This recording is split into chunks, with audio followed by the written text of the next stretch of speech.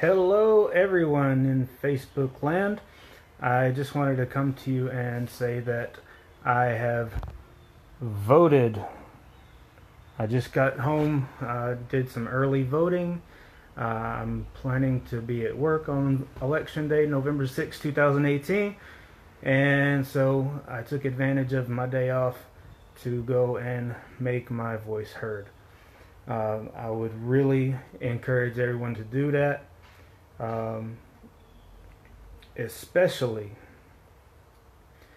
people who care about the future of this country, who care about the direction the current administration is taking this country in. Here in Georgia, we have a very historic chance to elect the first African American female governor in the history of the United States. And I am proud to have cast my vote for Stacey Abrams. And I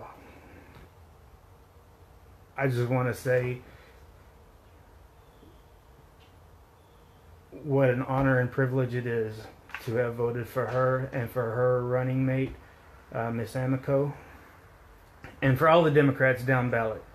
A lot of y'all don't understand that all those down ballots are just as important as the president, as the congressman, as all those little things. Because like right now we got Brian Kemp, who is a very clear racist bigot, who is purging African Americans from being able to vote, and this is just unacceptable.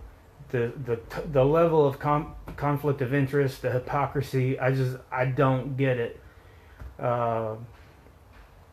How this can be allowed to happen, how he is not forced to recuse himself from his duties as Secretary of State while he's running for the office, and purging voter rolls, purging African Americans, purging minorities, doing everything he can to prevent, because the fact of the matter is he has no ideas.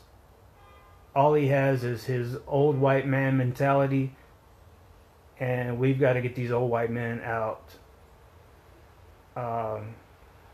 We just do.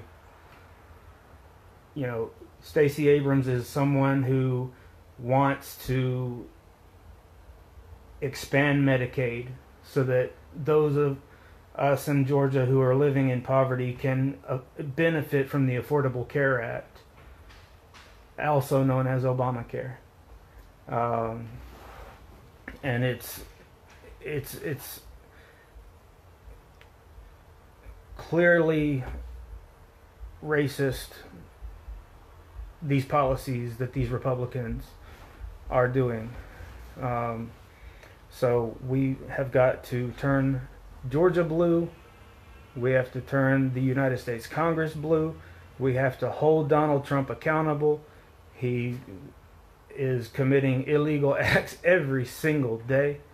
We've got to have accountability in government, and that's never going to happen. And by the way, if Mitch McConnell retains his leadership role in the Senate, he has promised that he will eliminate Social Security and Medicare, and calling these things entitlements. These are not entitlements. These are things that we have paid into since the first day we had a job. We've been paying into Social Security and Medicare, and right now there's a surplus, and Republicans are trying to take that surplus and steal it from seniors and people who need those services as they are getting closer to retirement. We can't allow that to happen. We cannot allow that to happen.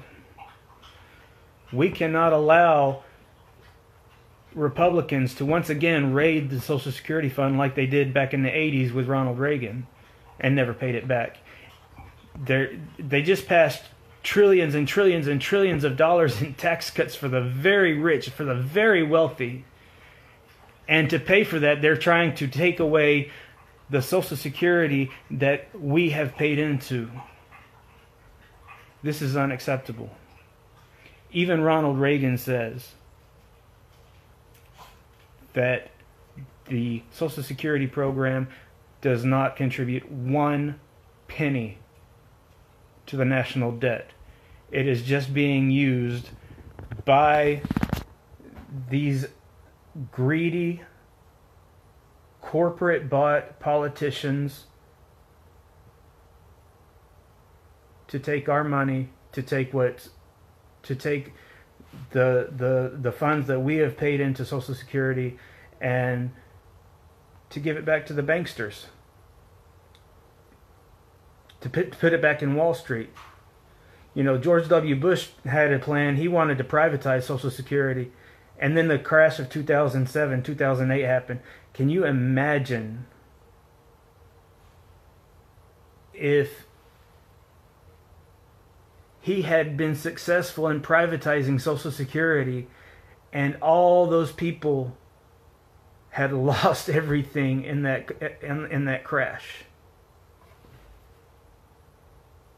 It would have been much, much worse than it was.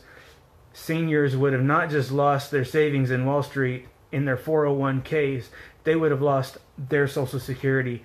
They would have had no means to survive. This cannot be allowed to happen. So please, I'm begging everyone, go out, vote, make your voice heard, but vote for Stacey Abrams. If you care about the future of your health care, if you care about the future of your education, if you care about the future of your pocketbook,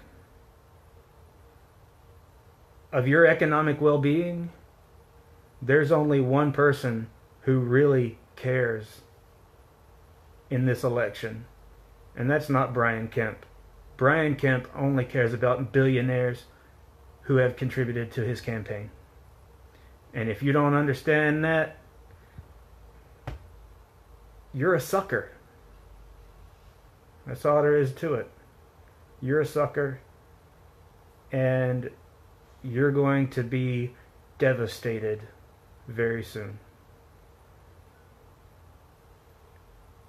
I love you all. Peace. Go vote.